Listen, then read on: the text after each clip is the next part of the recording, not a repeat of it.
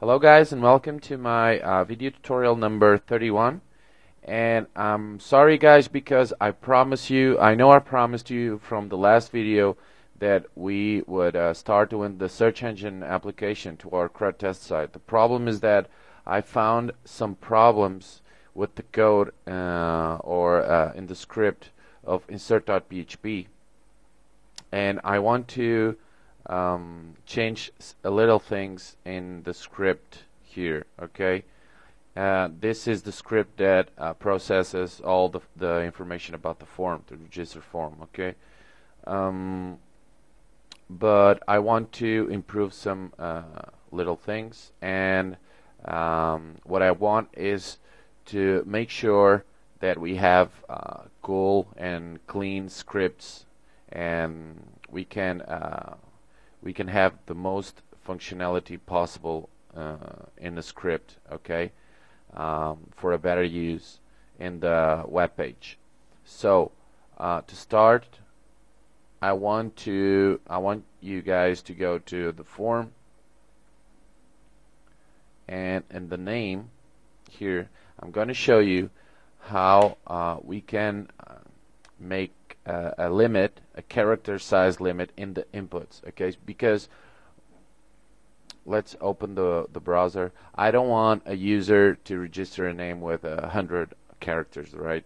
And I don't want to have in my database large data in the name fields or in the email fields or whatever.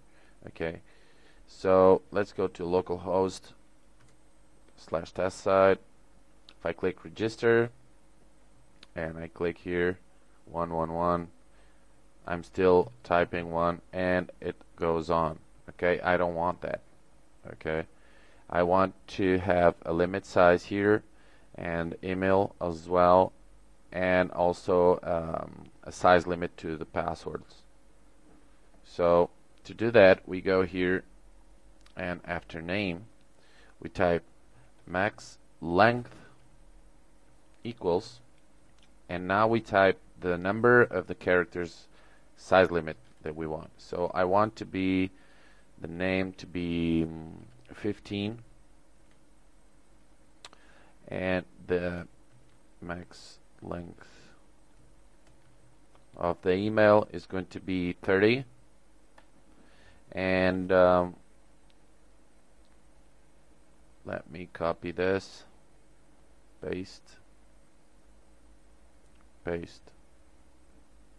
and in here passwords, let's give it a 15 as well. Okay, so let's save this and insert. Let's go to insert.php now, and I want to change a little thing here, which is this if statement, which is this if statement that brings the message error name already exists, please type another name. Okay, so what this if does is to find if there's any rows with the username already, the same username in the database, the same username that we are using or post in the register form, right? If there is a row, so we are saying if count is not equal to 0, it's because there's one or more than one row with that name. So we process this code, okay? Die the connection, and error name already exists, blah blah blah. Okay, but I don't want that. So let's take this out. I'm going to show you why. I want to echo here. Let's echo this name is already registered, and please type another name. Okay, and here let's type else, open curly braces, and we are going to close the curly braces in here. after the echo that says you have successfully registered. Okay, so basically we're saying if there's a row with the same name, do this. If not, if there's not a row, insert the new name in the database. Okay, so this is a better coding for the script. And now what I want you guys to see is the check mail. Okay, so how to improve this script and make some a little bit more code and for the user when it types the email. Okay, we have the same functionality that we have here to search for an existing username or existing name in the database. What I want is to search for any existing email, so we would not have repeated emails. Okay, so if I type an email victor@hotmail.com and that same email already exists in database, message will appear saying email already registered, please type another email. Okay, so I'm going to show you how to do that. Basically it's pretty much the same thing as we did for the name. So we have to type a new variable, and let's call this our email equals, and we can take this line of code here, copy, paste, and instead of name here, let's type email, and in here let's type email, and in here as well let's change this to email.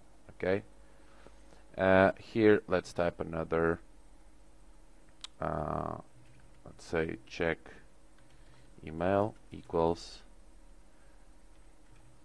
MySQL num rows and parentheses, and then inside the parentheses we have to type the name of this variable here, which holds the query to search if there's an email, the same email that we are registering. So let's type here our email. Okay, and now in here we type if, and we type if checkmail is not equal to 0. If checkmail is not equal to 0, echo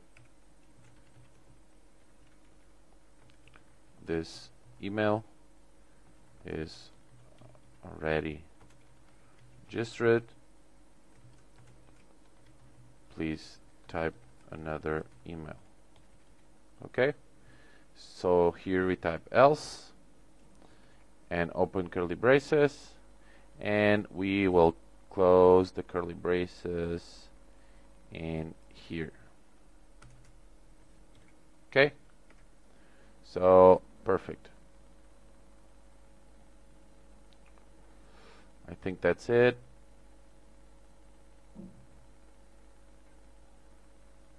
We can proceed. Okay, let's save this. Let's open our test site. Let's see if this works. Refresh. And now let's see. Victor already exists. So let's type a new name. Or yeah, let's leave Victor.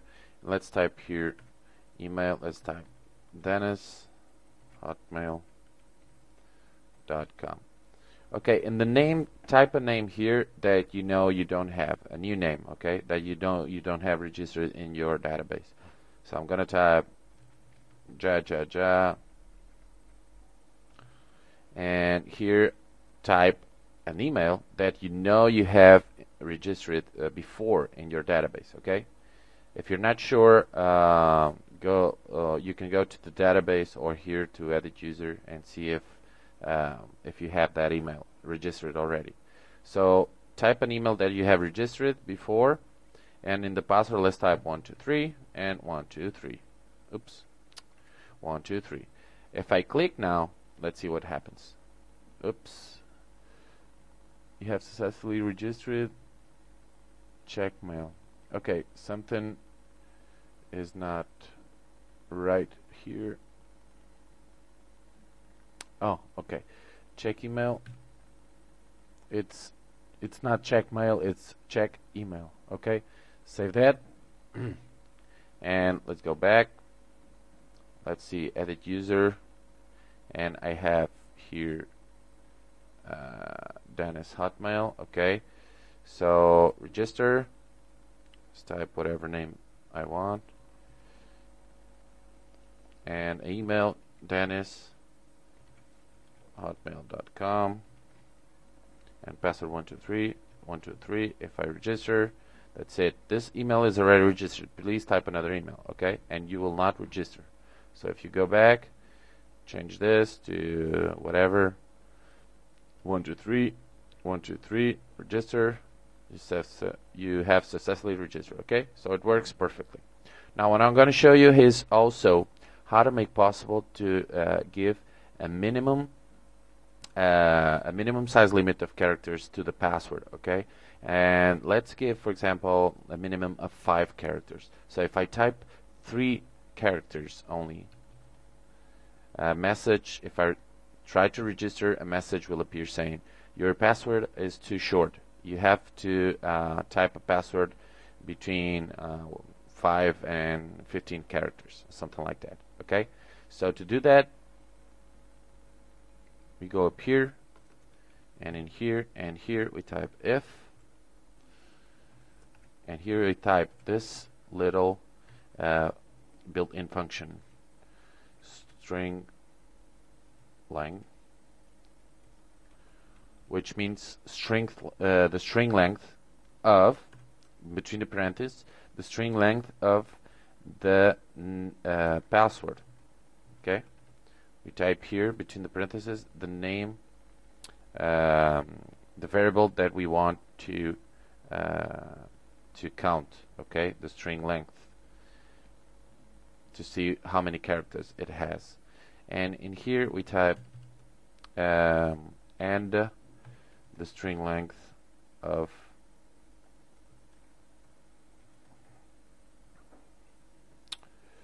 you can type here string length only, okay? And here let's type string length is, if the string length is bigger than 3, open curly braces, and we will close the curly braces here, and type else, open curly braces, close curly braces, and in here type echo, and in here type your password is too short. You need a password with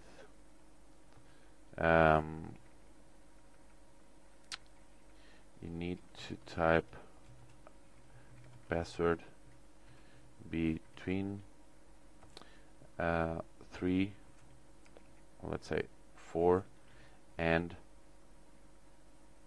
15 characters,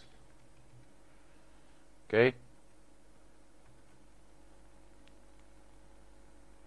Okay, let's save this and let's see if it works. Let's go to the register. Let's type a new user,